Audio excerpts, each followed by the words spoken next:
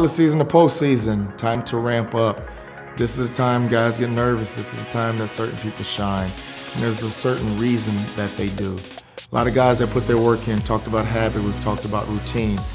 That carries over into the postseason. So some guys get nervous, you're supposed to, but what happens whenever the light's going on and you're on the field? Have you put the work in? Have you put the preparation in?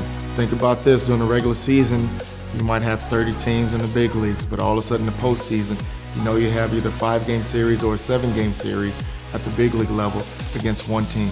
So that preparation, they're dialed in to try to get you out. So right now, you have to think about what was the work that I put in the season, and does that carry over into the postseason? If not, you will be unprepared, and there's a possibility that you'll be unsuccessful.